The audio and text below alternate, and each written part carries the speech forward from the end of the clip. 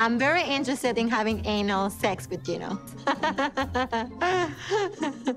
At this point, I'm willing to try anything to get our sex life back on track. Some things just never change. I'm vegan, but I want your freaking meat. Give me the meat. I want it.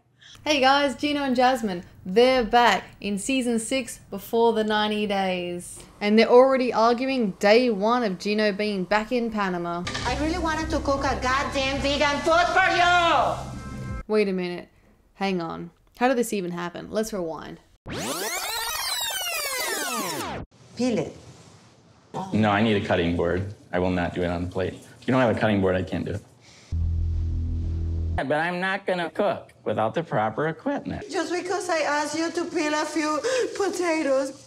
Something tells me this is not about the vegetables. Where to start with this one? The cringe baby talk. Who's my pretty bonita? Me. Latina, Latina. This transactional love. $2,500. How about the vegan that's got to beg for meat? Do you want me? Papi, do you want me? I'm asking you that. Or the family that thinks it's just about a green card. The jealousy. You have something with the waitress. All things to look forward to with this couple. So let's go ahead and look at where it all started, and then we'll catch up to where we're up to in season 6. Let's have a look. So Gino met Jasmine on an international online dating system. And I wonder what kind of online dating site they met on, because here's Gino, here's Jasmine. I have questions. And we do know that Gino has dated sugar babies in the past, as it's one of their many fights that they have during the show. Right from the get-go, when Gino and Jasmine even first started meeting each other, Gino brought a toothbrush as a present. The toothbrush? I probably should have waited Christmas to give it to you, but I was so excited to give it to you. So that's the Christmas gift you plan? Yeah. But it should be the thought that counts, except for the fact that technically it's right around Christmas time and Jasmine was expecting a little bit more. So after all night of thinking about it, she decides to gift herself something. I just planned a 4-day trip to an amazing island here in Panama. She decides to gift herself a vacation worth $2.5 grand. I'm assuming that's just the accommodation. She gonna need some spending money too, so take that into account. Her reasoning for this is he's spent more than that on previous girlfriends. You were going out, you were going to trips, you took one of these bitches, you took her to Europe. Jasmine definitely wants to be top dog. And Gino seems very happy to oblige, at least in the start. You're worth it to me, so I'll do it. Obedient. That's how I like it. I discovered something that really pissed me off. How long have you been divorced, babe? About 8 years. Oh, there's nothing attractive about jealousy, and that's riddled in this relationship.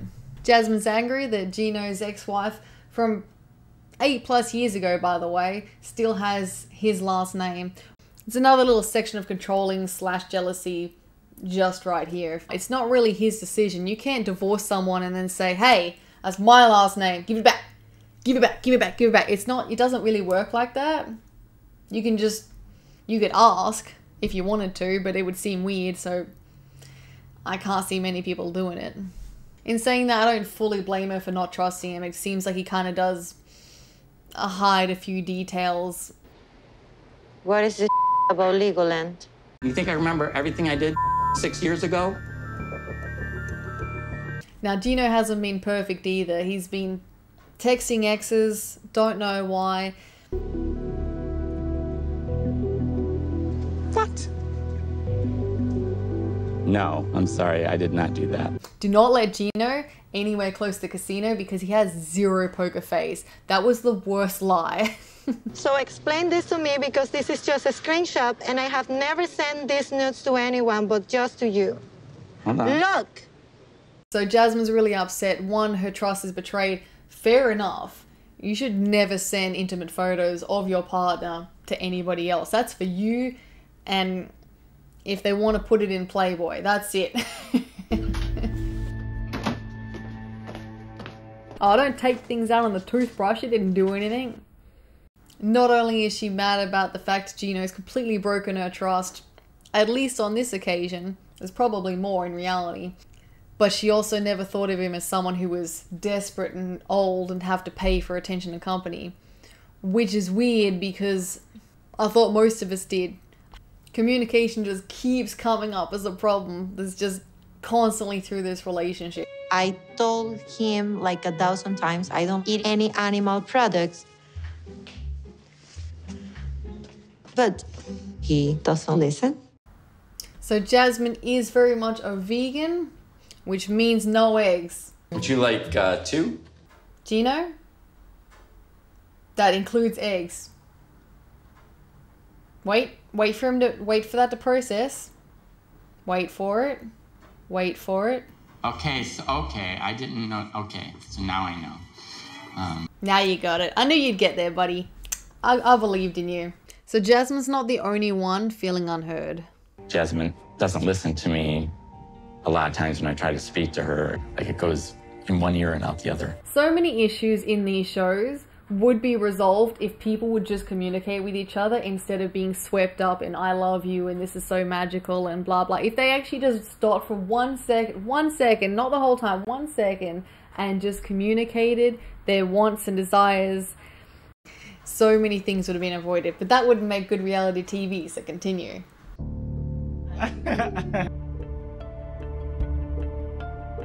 My friends brought the stripper I didn't know, was in shock. You know, no problem. It's weird to be cool with strippers when it's for you, but it's not okay for your partner to tip a waitress. Oh, baby, I don't give any tips in Panama. Did I mention guilt tripping before? Because if I didn't, I apologize. Here it is. I stopped listening to you like 5 minutes ago. Do whatever you want. It was so good until now. You ruined everything. You pissed me off. Even Jazz admits that sometimes they're toxic. But it's love, so they're going for it. Of course they're gonna get married. Why wouldn't they? And she said yes. What comes with marriage in this show? Prenups. Did you ever bring up the prenup to her again? I know it didn't go very well the first time you talked to her about it. Did you know that Gino was considering a prenup before you got married? I'm not signing up any prenup. Whenever you see Gino's family, there's this level of awkwardness. Because obviously they don't want to hurt his feelings. I just think that you need to stick up for yourself more. Yeah, I hear ya. She's gonna respect you. Yes. Ha! She's gonna respect you. So one of the reasons that Gino's family isn't too welcoming towards Jasmine is they're under the impression she just wants a green card and then she's just gonna love him and leave him and go. If I'm in the United States and we get married and he screwed it up, I'm gonna kick him out of the house and I'm gonna stay with everything. And honestly, she never really tries to defend that. Like even a little bit. She's actually thinking about getting him to write up a will just in case anything happens to him before they're married. So with that, I think it's very unlikely she's going to accept the prenup talk this time. I noticed she got a new apartment. Yeah. Do you pay for all that stuff? Well, you know, I've helped out. So Gino helps to pay for Jasmine's expenses, including her new lease of the apartment, which just happens to be the same complex as her ex-partner. Can you say keeping your options open? So he's paying for her apartment, and it is a nice apartment. For $3,000 a month, it should be. So her reasoning for the expensive rental being okay is Gino said the K1 visa process shouldn't be that much longer, so it's only for a small amount of time. So it's not like I'm gonna stay here forever. With that logic, wouldn't you want to get a cheaper apartment knowing it's not that long? Use the extra money that you'd be saving on your future?